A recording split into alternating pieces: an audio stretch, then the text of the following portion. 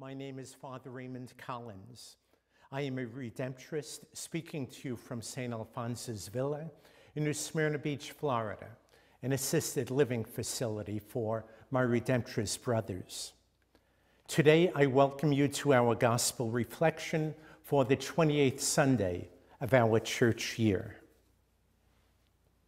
Let us pray. May your grace, O Lord, we pray, at all times go before us and follow after, and make us always determined to carry out good works. We ask this through Christ our Lord. Amen. A reading from the Holy Gospel according to Matthew. Jesus, again in reply, spoke to the chief priests and elders of the people in parables, saying, "The kingdom of heaven may be likened to a king who gave a wedding feast for his son. He dispatched his servants to summon the invited guests to the feast, but they refused to come. A second time he sent other servants, saying, 'Tell those invited, behold, I have prepared my banquet. My calves and fattened cattle are killed, and everything is ready. Come to the feast.' Some ignored the invitation and went away, one to his farm, another to his business. The rest laid hold of his servants, mistreated them, and killed them. The king was enraged and sent his troops, destroyed those murderers, and burned their city. Then he said to his servants, 'The feast is ready, but those who were invited were not worthy to come. Go out therefore into the main roads and invite to the feast whomever you find.' The servants went out into the streets and gathered all they found, bad and good alike, and the hall was filled with guests. But when the king came in to meet the guests, he saw one man there not dressed in a wedding garment. The king said to him, 'My friend, how is it that you came in here without a wedding garment?' But he was reduced to silence. Then the king said to his attendants, 'Bind his hands and feet and cast them into the darkness outside, where there will be wailing and grinding of teeth. Many are invited, but few are chosen.'" Invitations to great events like weddings, birthdays, and anniversaries are chances to socialize and celebrate together the blessings that fill our lives with joy. And so in today's liturgy, Isaiah, our prophet, and Jesus in the Gospel of Matthew remind us that above and beyond the invitations we extend to one another are the invitations of God. In the first reading, the prophet describes a sumptuous banquet hosted by God for all peoples. Not only will there be food and drink in abundance, but also healing, forgiveness, salvation, and great rejoicing. Just as the image of the vineyard from last Sunday was a standard symbol for the people of Israel, banquet imagery was an apt metaphor for describing God's saving love. And in a very dry land where most of the population scraped by with the bare necessities, a free banquet of rich food and choice wines was equal to paradise. The banquet would be located on a mountain, the special place of God's presence. It would also provide an opportunity for forgiveness and healing. Death would be destroyed. So when Jesus began to exercise his ministry as Messiah, he drew upon this rich banquet tradition in order to describe God's coming reign. Some of his contemporaries thought they were assured of places of honor at God's banquet because of their exacting study and implementation of the law. But Jesus challenged their self-righteousness by his actions and through his choice of table companions.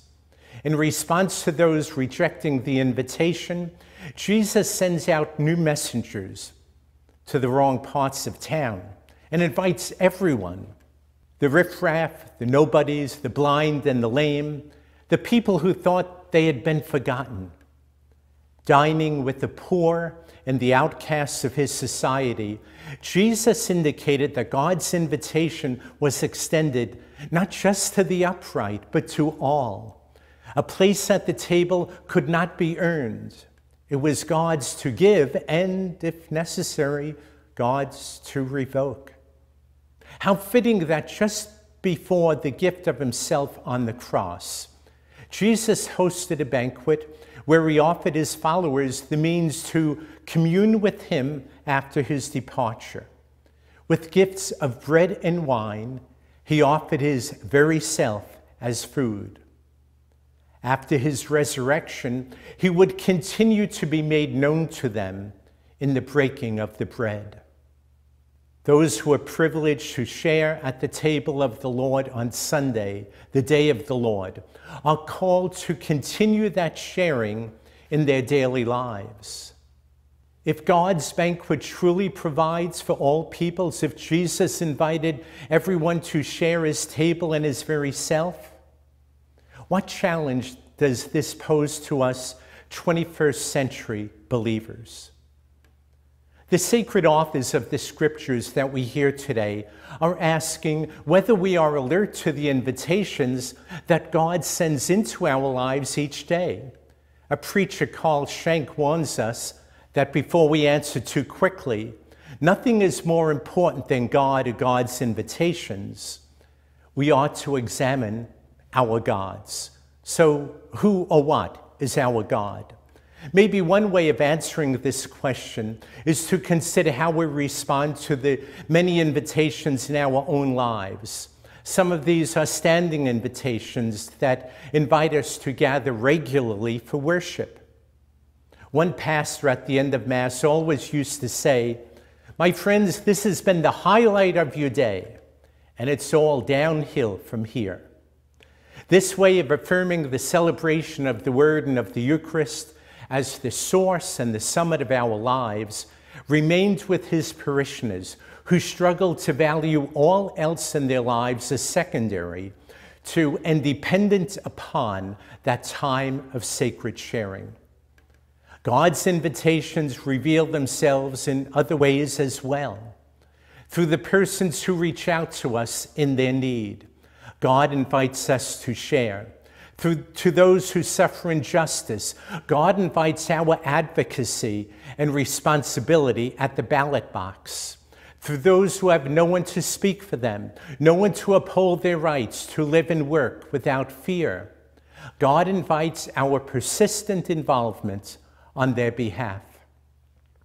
In the warmth of friendship and harmony in our family, God invites our gratitude. In the pain and turmoil of strained relationships, God invites our perseverance. There is a funny twist at the end of today's gospel about the one who did not have on the proper wedding garments. Now you may say, "Hey, they came in from the street. How do you think they would be dressed?" The exclusion may seem rather harsh, but the message is something is missing. Love, justice, truth, mercy, and holiness are the wedding garments in which we are clothed. It serves as a reminder to us and to all. Just showing up is not enough. The grace of being invited to the Lord's table then as now does not excuse us from wearing the appropriate garment, that is, putting on Christ with our whole heart, soul, and mind. Every Eucharist tells us that we have a place at the table, and this table prepares us for another table at the end of time, when all peoples will gather, and the Lord will move among us, wiping every tear away, and death shall be no more. As the bread and wine are changed, so are we called to change. Let that be so. Amen. Let us pray. we entreat your majesty most humbly, O Lord, that as you feed us with the nourishment which comes from the body and blood of your Son, so you may make us sharers of his divine nature, who lives and reigns forever and ever. Amen. The Lord be with you. May Almighty God bless us all, the Father, the Son, and the Holy Spirit. Amen. We thank you for joining our Redemptorist online preaching. We hope you will join us again next Wednesday when Father James Wallace will be preaching.